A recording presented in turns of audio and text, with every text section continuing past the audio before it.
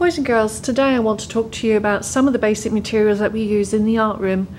The first thing that I want to share with you is actually pencils. Now, when we get a brand new pencil, we always have an eraser at the end of it, but these have a tendency to wear away pretty quickly.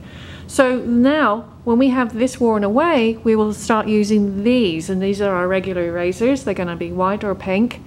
And I want you to remember that these are for everybody to use in our school, so please look after them.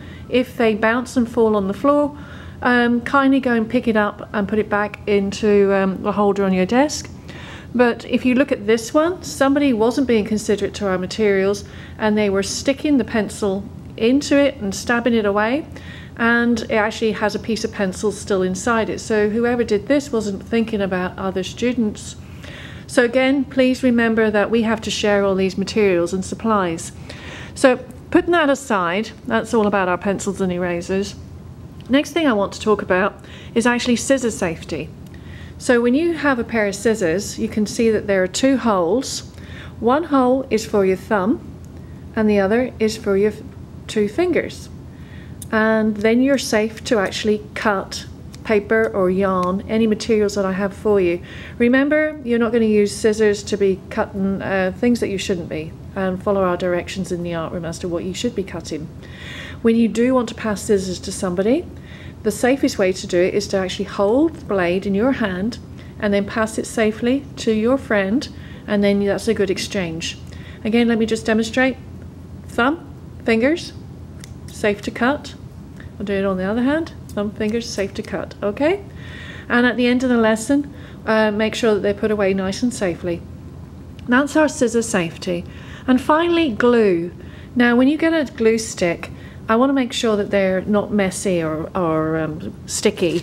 So what we can do when we have been using them is just give them a quick wipe with either a damp toweling cloth or just one of these tissues, okay? So you've got a nice glue stick to use. But when you have one of these, you're responsible for the whole thing. That means you're responsible for the body, with this with the glue in it, and also the lid. So at the end of the lesson, you need to make sure that you have that lid and you put that back on and click it shut so we know that it's together again for the next student to use. Now this is fairly new, so this is fairly tight. When you do use a glue stick, to get the glue to come up, you twist the base.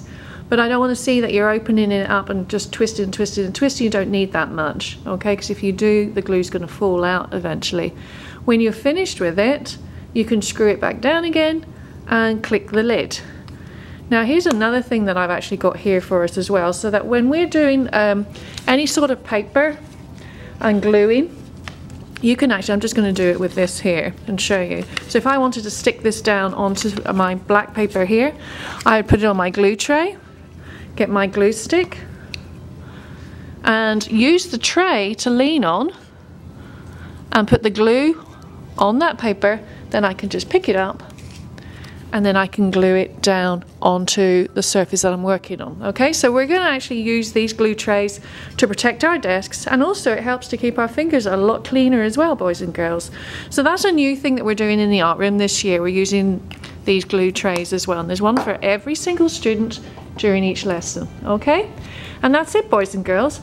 That's a few basics on scissor safety, glue sticks, take care of the lid as well, erasers and pencils. Let's go and make some art now.